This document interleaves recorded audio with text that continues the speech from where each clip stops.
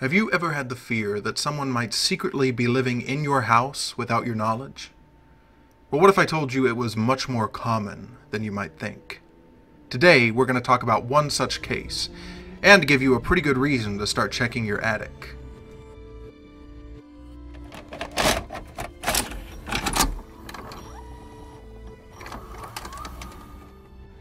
The date is October 17th, 1941.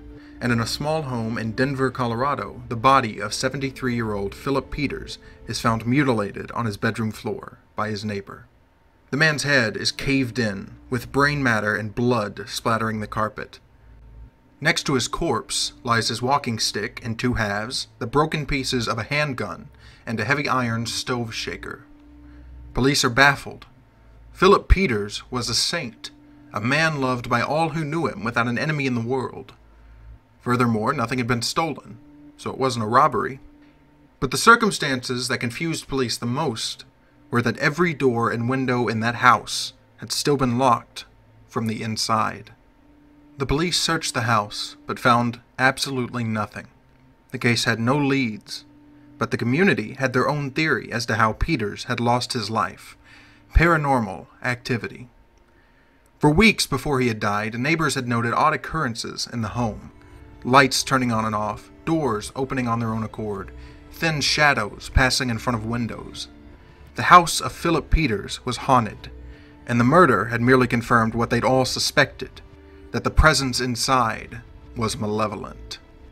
At the time of his murder, Philip's wife, Helen, had been in the hospital for weeks recovering from a broken hip, and when she finally returned to the home, rumors grew even more. The housekeepers Helen needed to survive now that she was recovering on her own were terrified of the house. They claimed to keep seeing horrific, ghostly apparitions, hearing unexplainable noises from other rooms, and noticing things having been moved with no logical explanation. One by one, the housekeepers began to resign in fear. The final housekeeper fled the house, claiming to have seen a pale, bony hand sliding around an open door.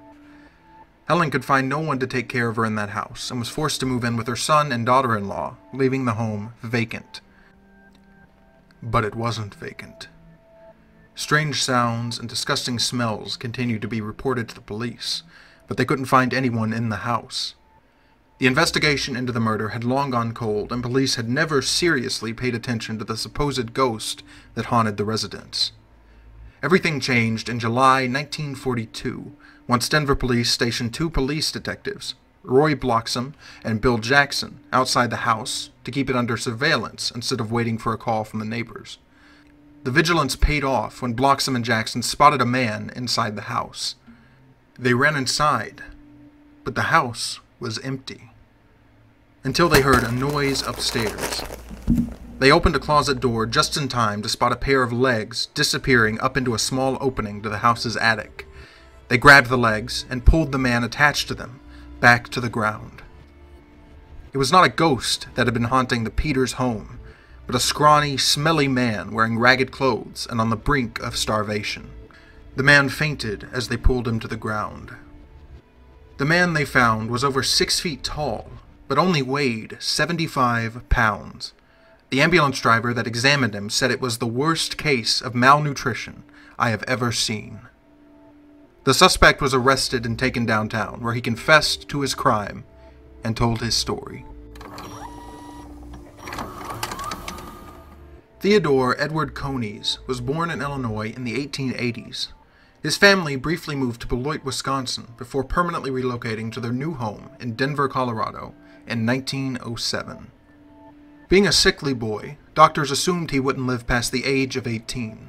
As a child, Coney's poor health meant he was never able to play outside with the other children. He spent his days practicing mandolin and never really developing any social skills or work-related skills for that matter.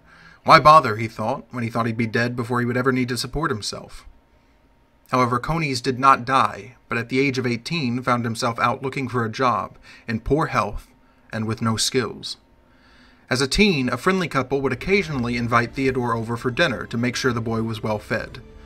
The couple was a young Philip and Helen Peters. Theodore Edward Coneys eventually moved away and spent the next 4 decades desperately trying to survive, while moving all across the country, before finally returning to his hometown of Denver, Colorado. Starving, and on the brink of death, 59-year-old Conies went to the home of the only people in town who had ever been kind to him, Philip and Helen Peters, hoping that they could give him money or even just something to eat. However, the couple was not home. At the time, Philip was with his wife, who had just recently been hospitalized for her broken hip. Conies, who was desperate, broke into the empty home looking for food. However, as he stood in the kitchen eating food he'd stolen from the fridge, he came up with a plan to survive. "I thought this attic would become my shelter," he told detectives. "I would sneak out at night and get bits of food from the icebox, and they wouldn't even know I was there." He searched the home and discovered that the entrance to the attic was hidden in the top of a closet in a room that looked like it was rarely used. The hatch to gain entry into the attic was small, so small that a man of average weight would never have been able to fit through the tiny hole. This wasn't an issue for the already malnourished Conies. Eventually, Philip Peters returned, with his wife still at the hospital, and began to notice odd things. Sometimes food would go missing. Sometimes he'd hear things he couldn't explain. Peters didn't think much of it, however, and Conies, secretly living above him, was very careful with what he stole and the sounds he allowed himself to make. Every night he'd sneak down as soon as he heard Peters snoring. This worked fine, until one night Peters awoke to find a tall, gaunt man in rags digging through his fridge. "Peters didn't recognize me," Conies said. "I guess I've changed a lot in 30 years. The old man swung at Conies with his cane, snapping it in the process, and Conies retaliated by grabbing an old revolver that was hanging on the wall and bashing Philip Peters in the head with it. The old man began staggering to the bedroom. "He said he was going to call the police," Conies said, "so I followed him and hit him again." Conies beat the man over the head with the revolver until it literally broke into pieces. But the old man was still twitching. Conies entered the kitchen, grabbing a sturdy metal stove shaker, and proceeded to beat the man nearly 30 more times in the head with it. He left Peters dead on his bedroom floor, covered in chunks of skull and brain matter, and returned to his hiding place in the attic. Since his wife had been in the hospital, most evenings Peters had been going next door to the Ross's home for dinner, so he wouldn't have to eat alone. That next evening, when he didn't show up for dinner, Jenny Ross came over to check on him, only to find him dead on his bedroom floor. Police investigated the home thoroughly, even discovering the hatch that led to the attic. However, they thought there was no way a person would possibly fit through such a small opening. Regardless, they still tried to open it to see inside. However, when it didn't budge, they assumed it was nailed shut from the inside and disregarded the attic entirely. In reality, the killer, Theodore Edward Conies, had been lying directly on top of the hatch to prevent anyone from opening it. Police had literally been inches from the person they were looking for. For a while, he was alone in the house, able to move freely. However, within a few weeks, Philip's wife, Helen, returned. While this meant more food was brought in, it also meant more challenges. While Philip had been an old man with deteriorating hearing from years working on railroad tracks, Helen's housekeepers were young and would hear every sound Conies would make. They also occasionally caught brief sightings of the man, which, to his relief, they attributed to spirits inhabiting the house. They never even conceived of the dark truth that a murderer was living right above their heads. Eventually, he'd frightened off the housekeepers, and with them, Helen herself, leaving him all alone. There he stayed through the winter, almost freezing himself to death in the unheated house. For water, he would sneak to the roof to get snow to melt. He subsisted on cornmeal, preserves, and canned food he found in the basement. He described his months in the attic as a hellish, terrible nightmare.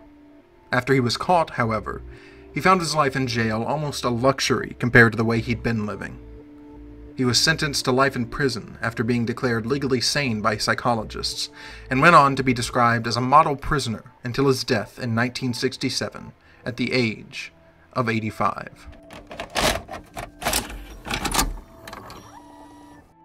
While it's easy to write off sounds you hear at night, or movement you think you might have seen in the periphery of your vision, sometimes it's best to take a second look. This case goes to prove that you never really know what could be living in your home right now. Thank you for watching. We're Three Gnomes in the Dark. Remember to like and subscribe if you want to hear more content like this. If you found this interesting, please share it. As a new growing channel, we can't even begin to describe how much that really does help us out. Also, if you have any scary stories you know of, feel free to send them our way and they will very likely end up in one of our videos. Until next time, thank you for watching, and keep exploring the darkness.